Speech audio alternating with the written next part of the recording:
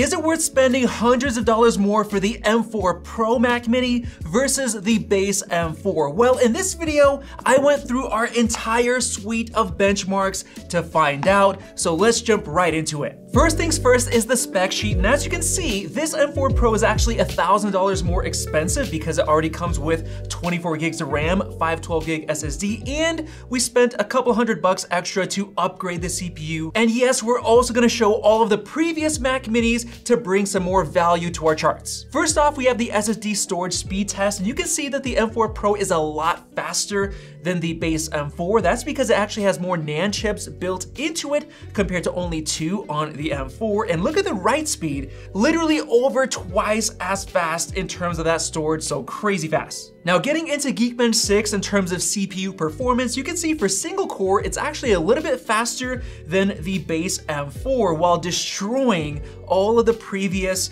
Mac Minis. But getting into multi-core, this is where it just goes nuts for the M4 Pro. It's 52% faster than both the M4 and the previous best unbinned M2 Pro. That's crazy for a gen over gen improvement, at least in the Mac Mini update. That means that all of your CPU performance tasks are gonna be a lot faster, which we will see and show you later on in this video. But keep in mind, 22,800, that's faster than the M2 Ultra in the Mac Studio and in the Mac Pro. And what does all of that mean for real world performance? Well, the first test is Speedometer 3.0, which is a web browsing test, basically measures how snappy your machine is for web-based apps and just simply browsing. 47.2 on the M4 Pro, basically matching the M4 within a margin of error, and they're both a lot faster than the previous Mac Mini, so they're very, very snappy. And we also tested Figma, which is more real world. This is for web design,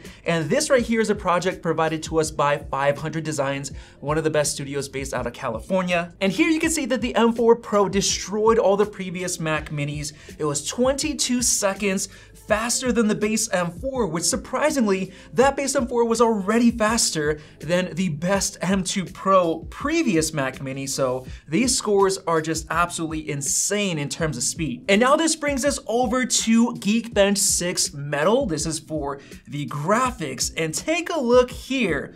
Almost perfect 2x scaling from the M4 to the M4 Pro. Of course, we know the M4 has 10 cores for the GPU, and we have 20 for the M4 Pro, so almost twice as fast, and just so much faster than all of the previous Mac Minis. And how does that translate to more realistic workloads? Well, there is 3D Mark's Wildlife Extreme Benchmark, which is very ARM chip optimized. Some say it's not very realistic, but this should give us some clarity on the performance. And once again, M4 Pro, basically twice as fast as the M4. Very, very good scaling this year. I'm loving the scaling difference, and it just destroys the M2 Pro and all the others. Like, so much better FPS.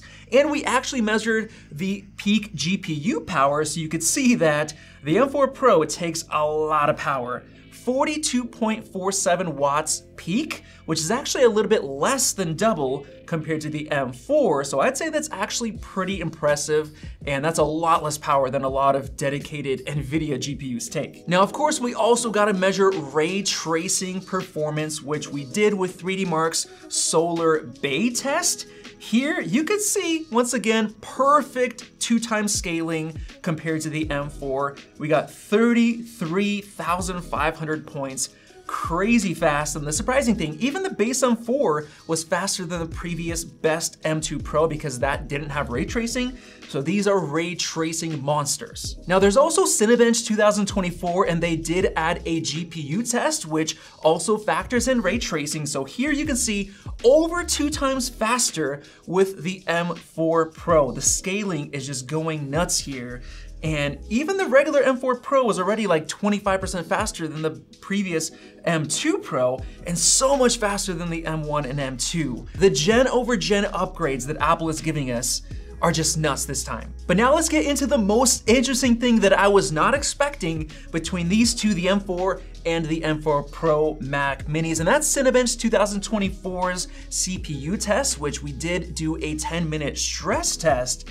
And here we had some very interesting findings. Surprisingly, the M4 Pro was 63% faster than the base M4 Mac Mini, which is actually a bigger difference than what we got in Geekbench. In Geekbench, it was about 52% faster. Now it's 63% faster, so when you give it a longer, full, more realistic workflow, the M4 Pro performs crazy well. However, we did run into thermal throttling with both of these Mac Minis, which was very surprising. First of all, you have to know that with a teardown of both of these systems, you'll notice that the M4 Pro has a much larger heat plate for basically the heatsink that connects to the CPU, and the actual heatsink itself is thicker. It has a lot more cooling fins, basically a much better cooling system. Starting with the M4, this thing actually throttled right out of the gate, and Apple chose to turn down the clock speeds and the power so that you have a relatively silent machine. Now, I found that when I turned up the fans to the max,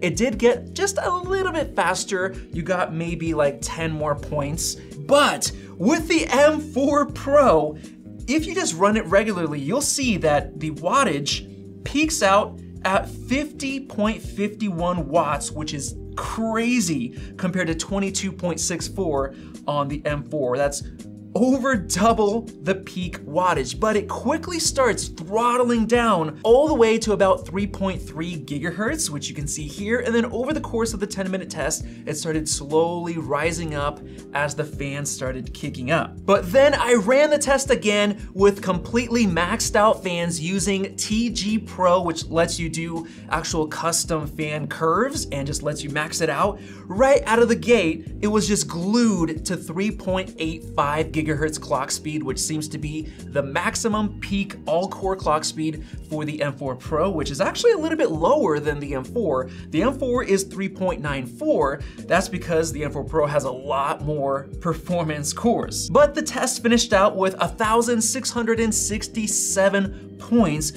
which is 7.65% faster than just running it regularly, letting the system control the fans. Holy smokes, that's a massive difference just turning the fans up to the max. And keep in mind, with TG Pro, you can do a custom fan curve, so you don't have to have them blaringly loud, which yes, they are very loud.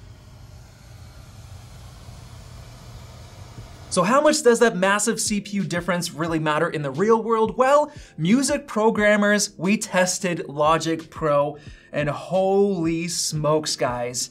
The M4 Pro was able to run 292 tracks without overloading compared to only 130 with the M4 chip. That's because of the huge difference in performance cores. That was so much more than I expected, and almost 100 more tracks than the M2 Pro Mac Mini. And then of course, for you programmers out there, we also ran Xcode Benchmark, and here the M4 Pro got 107 seconds compared to 145 with the base M4. That's actually a pretty big difference, and that could well be worth it for a lot of you programmers out there. Of course, we also did some photo editing tests in Lightroom Classic. We exported 50 42 megapixel raw photos, and here there was a crazy difference. The M4 Pro finished in only 22 seconds, which is like Mac Studio M2 Ultra levels, probably even faster than the M2 Ultra Mac Studio. Absolutely nuts compared to 52 on the M4, and even slower for the older Mac Minis. And just because I was curious, I decided to run the same test but with 500 photos instead of 50, just to give it some extra stress.